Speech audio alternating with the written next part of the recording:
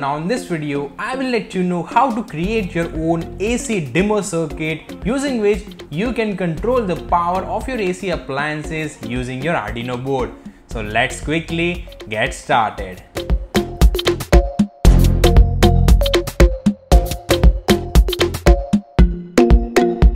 So for making this project, you will need a bridge rectifier, one MCT2E IC, one MOC3021 IC, one BT136 Triac, one heatsink, 47K 1-watt resistors, 2-pin terminal connectors, 1K resistor, 10K resistor, and a 4-pin connector. Then for giving the signals to the circuit, you need to have your Arduino board and a potentiometer for changing the brightness. I bought most of the components used for this particular project from LCSC.com. I will attach the list of all the components which I bought for this project in the description of this video, so you can go ahead and buy it from the website. Now the connections of all the components is something like this. Now to make the project looks neat, I designed my own PCB on easyeda.com and gave its order to JLC PCB. Ordering PCBs online made very simple by JLC PCB. Just upload the Gerber file, select the masking color and pay for your order.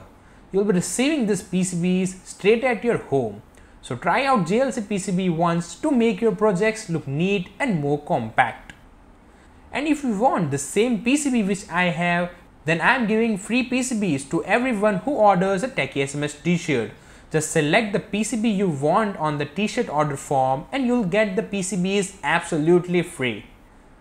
Coming back to the video, now one by one I soldered all the components on the PCB. I have attached this heatsink with BT136 just to make this project work more smoothly without getting much hot. After soldering all the components, our PCB looks something like this, neat and well aligned. Now you'll notice I haven't soldered a resistor and LED here on the PCB. I have used this for testing the zero voltage crossing indication. So if you don't solder it, then also the project will work perfectly. Now before jumping into the code, let's first understand the working of the AC dimmer.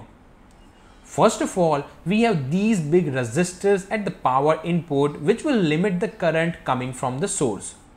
Then we have attached a bridge rectifier whose output is attached to the optocoupler IC. These ICs have an LED at the input and transistor at the output.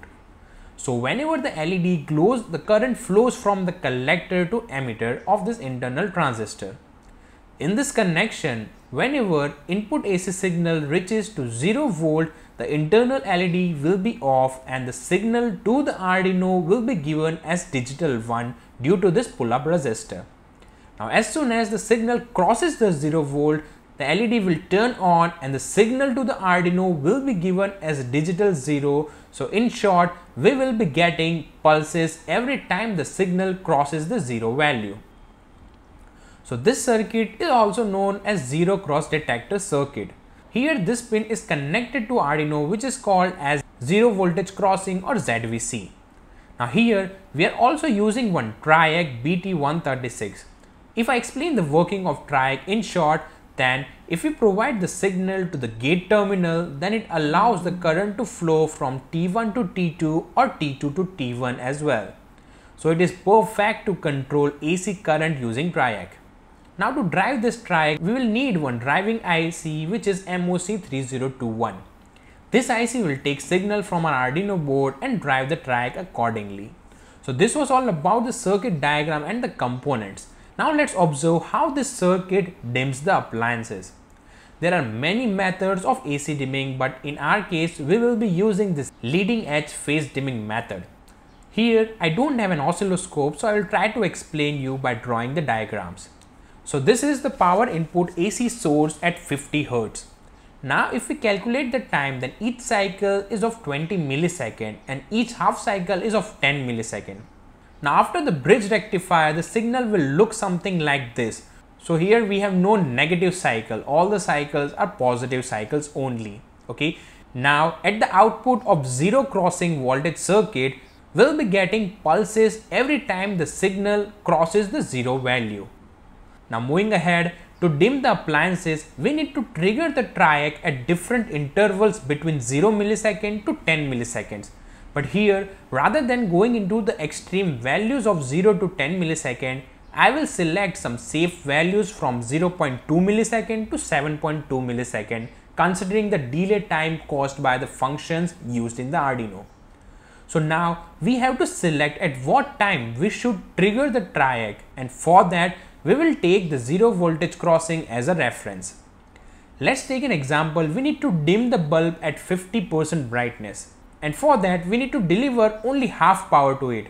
So rather than delivering the power for a whole 10 millisecond, we need to deliver it only for 5 millisecond in a half cycle.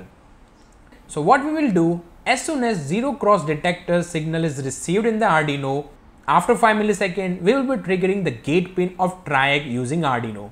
So now the signal at the gate pin is something like this. After every 5 milliseconds of 0 crossing, the gate is turned on, and with this the output of the Triac will be something like this. The power is delivered for only 5 milliseconds in a half cycle, which was previously 10 milliseconds. With this, our bulb will only get half power from the input and it will glow at 50% brightness only. Likewise, we can choose any values between 0.2 to 7.2 millisecond using the potentiometer and can adjust the output power accordingly. Logic for this particular thing is written inside this code, which is pretty simple to understand now. After uploading the code, I just made the connection of Arduino board with the AC dimmer circuit, and I also attached one potentiometer to change the Triac triggering timing. So everything seems perfect now. Let's see everything in action.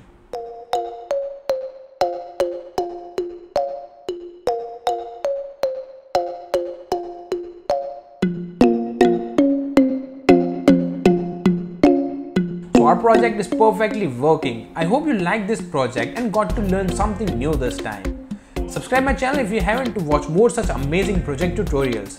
Other than projects, I also used to upload some getting started videos on electronic components or products, some explained videos on different technology or sensor, and some short but useful tips and tricks.